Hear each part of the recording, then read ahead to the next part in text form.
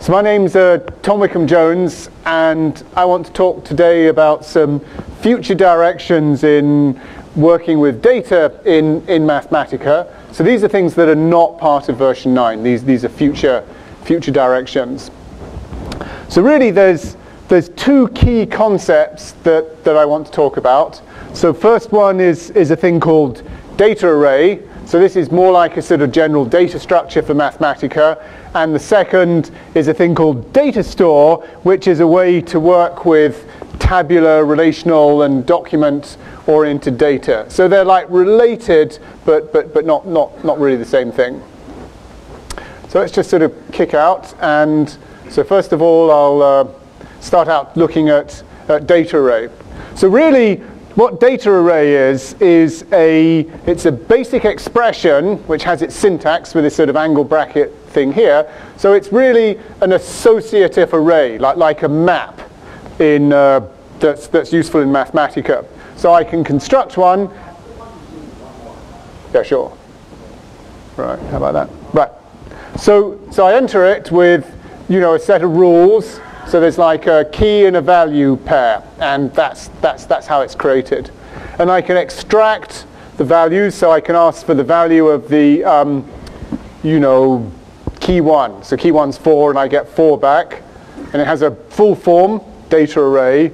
And I can, if I ask to do part, then the part is just going to work on the actual full form of the thing that I see here. So, here are some more features. I can nest these things. So I've got a data array that's nested as a value of a key, and I can pull it out with repeated function application. And the keys can be anything. They don't have to be strings. So here I've got a key that's like some sort of compound expression. So the whole thing is orderless. So it doesn't matter which way you enter things, it's all the same. And it's orderless in the sense of pattern matching. So here I've written a function in Mathematica, and I want to say, I want this to match any data array that has a key 1 and a key 3, and I couldn't care less about any of the rest of it. And that's what it'll do. And so if you remember, the D1 has key 1 and key 3, it also has key 2, but it matches this matches. So you can't use, so I've pulled this thing out here, so this is an error because there's no key that's the number 2, but if I want to work with in part, I can use the keys in part if it's a data array by using this sort of key syntax like that. So that picks out the data array value for the key F3, and that's 4. So here are some things. So iterations, they work on the sort of full form of the thing. So it's iterating over the rules. So this is a map that's going to apply the function f to at level 2. So I do that, and that's what it's done. Or this is the same sort of thing working on the atoms coming back up in the sort of nested thing here. And such like. Now working with this, of course, you might get an error, because here I'm mapping at the top level, and I'm going to make a data array where the entries aren't rules. So that's kind of like an error. We can add to and modify the data with, so here I've got a symbol. This is the typical way in Mathematica of using a symbol. It's kind of like a reference object. So I'm doing, D. So I'm adding a new entry. And then sort of D is, now I've added a key 8. And here's kind of like a key thing. So the data array is like everything else in Mathematica, it's immutable. So I've got D1 equals D, and I change the key 1 value. So D, that's changed, but D1, it hasn't changed. So it's immutable. So it's a useful sort of property. We're working on, I'm not going to demo this now, but a very efficient storage. So when things are immutable, you have to have special techniques. Otherwise, it's very expensive when there are like millions of entries. And so we have a special data structure technique for making this very efficient. Now here's an interesting thing. So yes? How would you delete something? Well, you'd use the delete function to delete something. So that's these data arrays. It's a data structure, and in some senses, it's quite similar to a JavaScript object. Now, maybe none of you really know what I mean by that, but it has some interesting opportunities for sort of object orientation, and I'll give a demonstration of this. So here, I've written a couple of functions. So I've written a function that's kind of like an iterator. So this is a thing that's going to move the iterator further forward, and it's taking a data array where the data is a list, and here is an iterator where I say whether there is another element. So a little bit of code there, and then I've got like a fold that's written in terms of this iterator, and that just works in terms of these abstract functions. Iterator has next, and iterator next, and it sort of moves. It's iterating over the thing, applying a function to an accumulator in the way that fold does. So here I'm going to construct an iterator where the data is a list, and I can do things here. So this one here is, prepend reversing the elements, and here I can do a kind of like a sort of, I'm accumulating the sum of the elements. Now what's interesting is I can take the same thing and the same iterator fold, and I can have, here's another iterator where the data is a string. But the iterator fold, and here I'm creating one, but I can use the same implementation of iterator fold, and so here what it's doing is it's reversing the strings. So there's like some sort of abstraction there, and this is, it's the interface to this thing is through these abstract functions. So I could have other types of iterators for doing things on files or such like. So this is a possible way to do interesting things. I'll take questions at the end actually, because there's a lot to go through. So right. So that's the idea of data array. It's kind of like a data structure, and it has some interesting new features to enhance Mathematica programming. So now I want to move forwards and talk about another new concept that's kind of related, and this is a thing called a data store. And this is a way to work with relational, tabular, hierarchical data. So the idea is it's not a database technology, but it can use a database technology.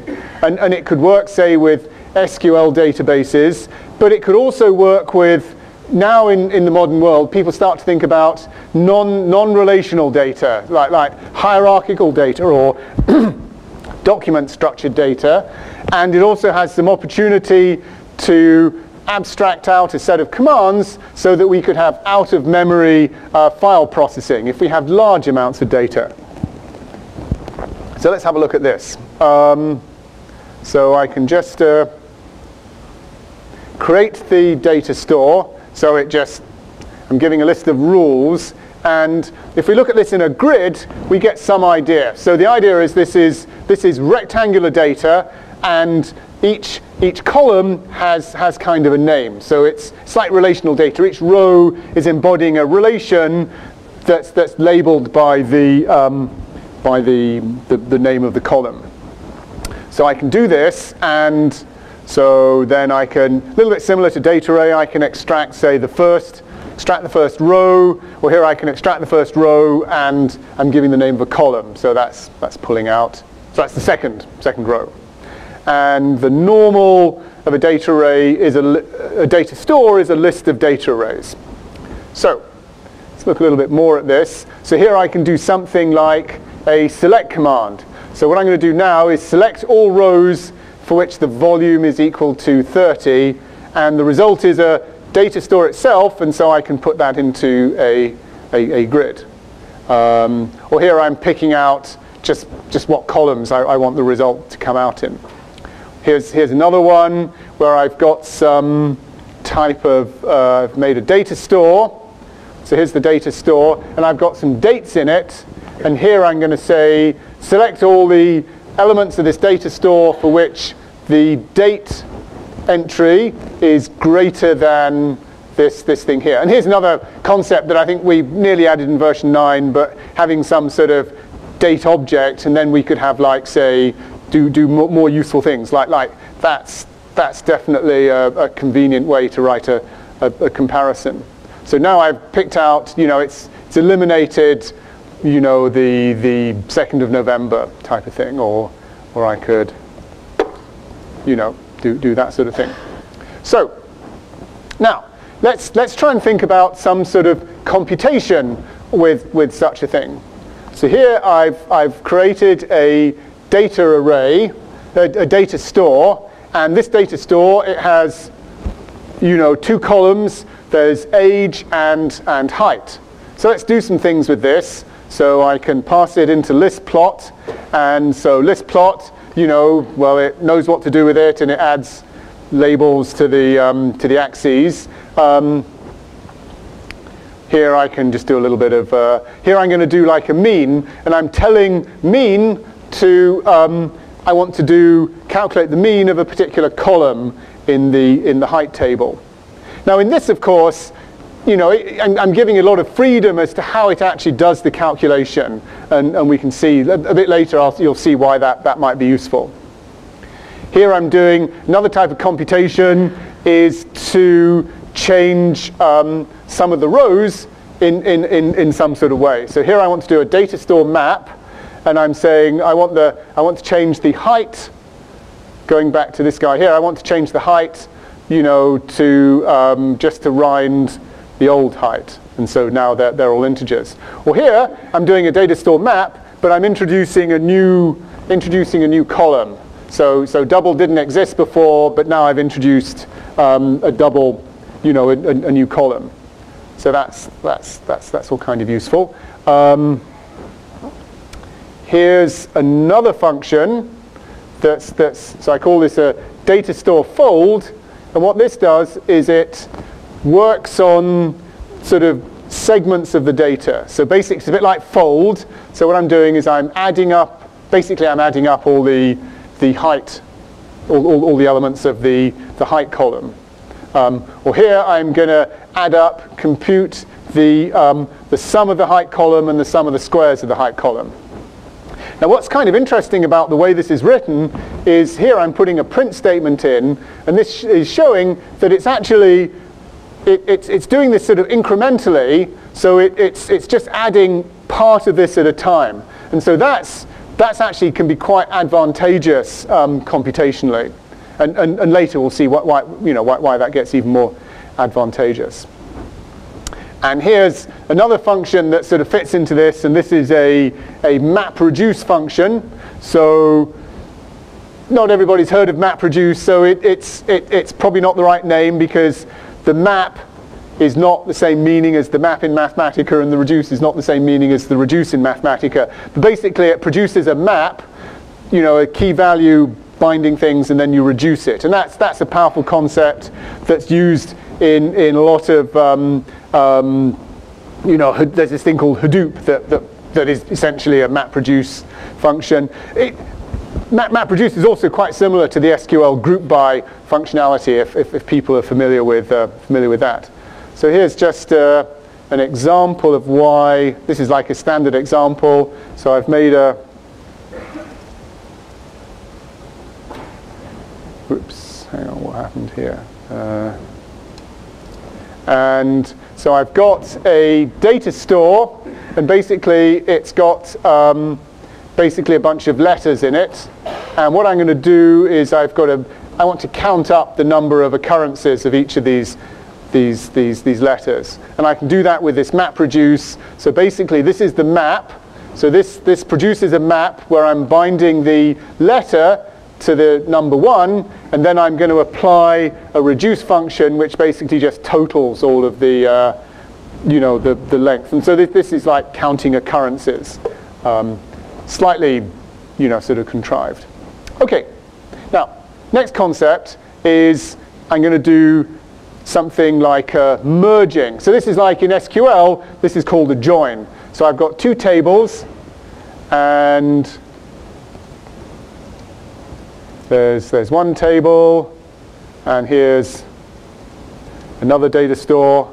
Now what I want to do is I'm going to do a merge of these two data stores, and there they are, and I want to merge them on the building ID. So I do that, and it produces another data store where it's merged all of these. So this is a way of combining the data. And then I could say on that result, I could say count all of the buildings that have a floor count greater than 100.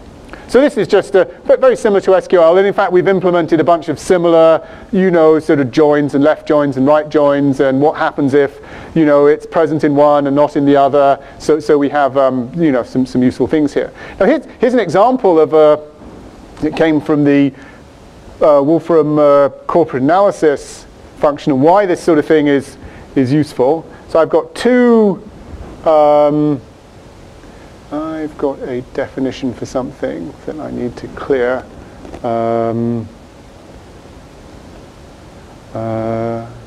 D, yeah, it's probably D. Let's try this again.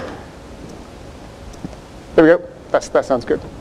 So I've got, I'm not quite sure why that's, oh right, I haven't completely, just a little bit of code to do. Right, so here's one of these tables, and I've basically got a set of letters, an account, and what I want to do is I want to do some sort of, I'm going to do a merge, and so the two tables have the same schema, they have the same column structure, and so what I'm going to do when I do the merge is I'm going to remap the columns, so one's going to be called left and the other's going to be called right, and so basically for each letter, the letter A in the first column, the count was 74, and in the second column the count was 71.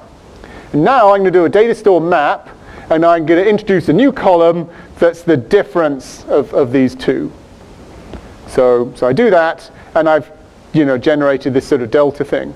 So that's quite simple to sort of program up that sort of thing. So and that's actually the corporate analysis group in Wolfram Research had a specialized function to do this, but with this tool they can replace that with a fairly small amount of coding. Maybe I might skip over. That's something that's a bit more like SQL. Right. Now, so the data store that I showed you there, the data is actually present, literally present in the data store. But here's another type of data store, and this is one where the data is not literally in the expression. The data store is actually stored in an SQL database. So here's, so I can take, say, something like, the authors. So if I look at authors, then you can see here, so it's a table, but it's got an SQL connection inside of it. So if I do stuff like I convert it to normal, it just pulls the data out of the database. But many of the other commands, so here I'm going to do a grid. And this is going to the database, doing an SQL operation, and pulling things back. Actually, there it's just pulling all the data back into.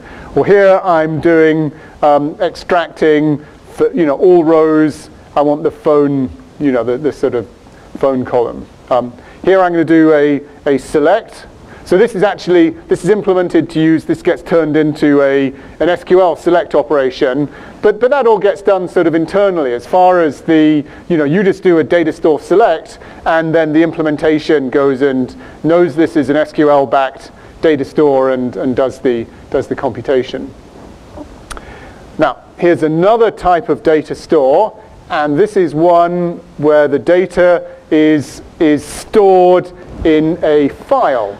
So this is stored it's actually an HDF file, and so you can see so we actually wrote a little thing that this also returns a data store. So this is showing what data sets and the dimensions. So it's got one column that is the age, and the second, this is the example that I showed before, but now the data is stored in a data file, and I can do same sorts of operations, normal or extracting, exactly the same as before. Here I can do a select.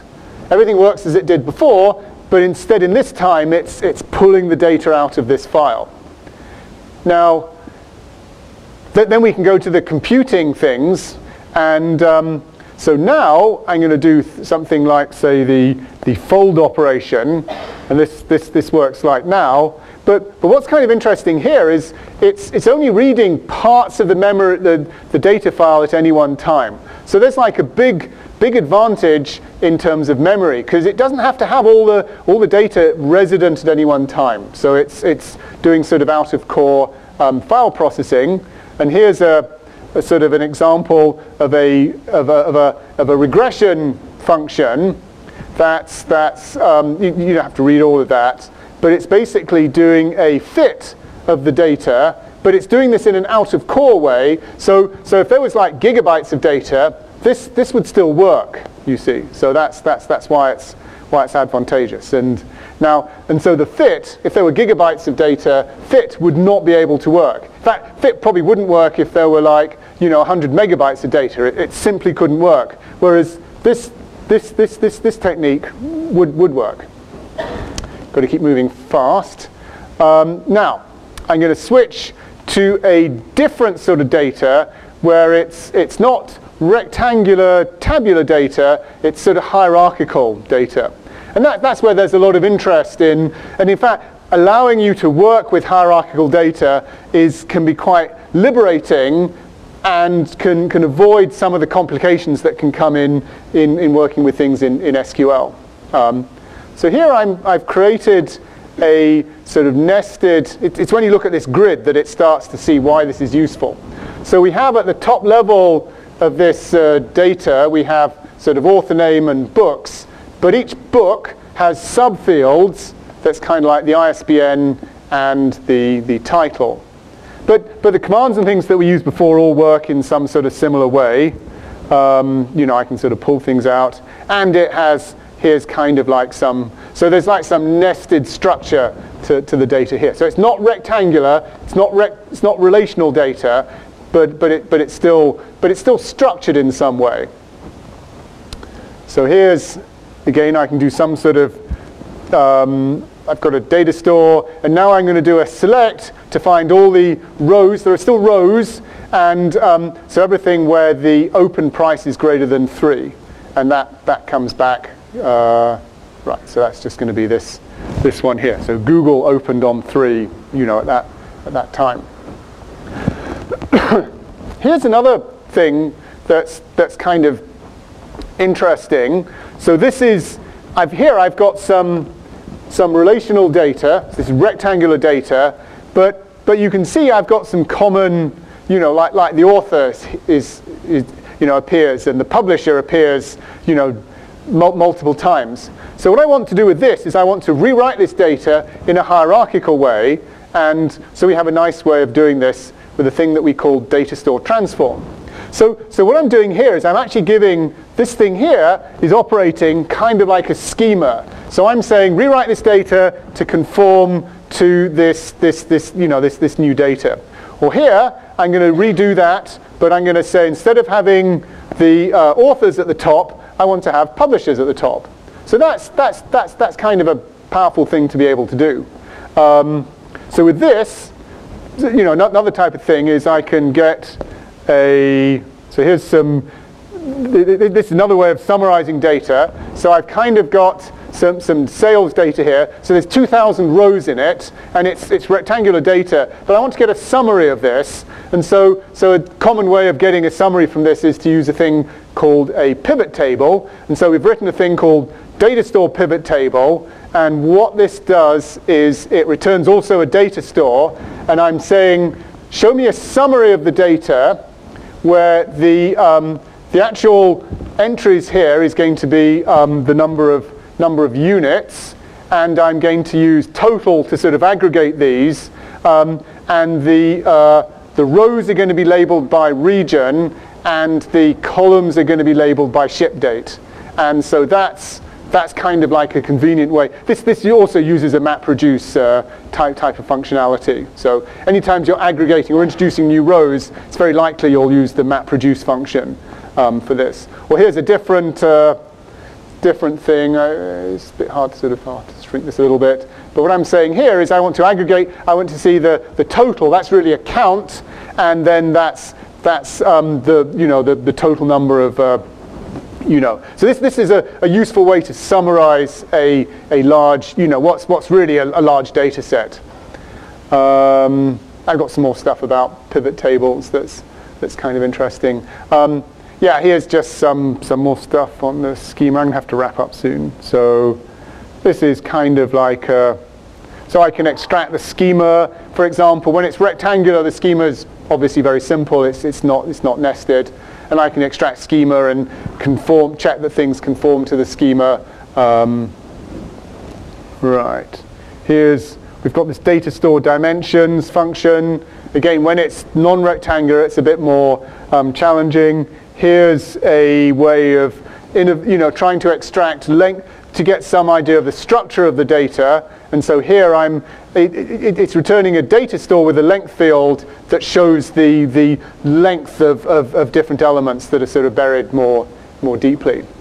So that's kind of where we've got to. So this is a new way of working with data that has all these possibilities of out-of-core processing and working with non-rectangular data. So there's still a structure to this data. It has a schema, but it's non-rectangular.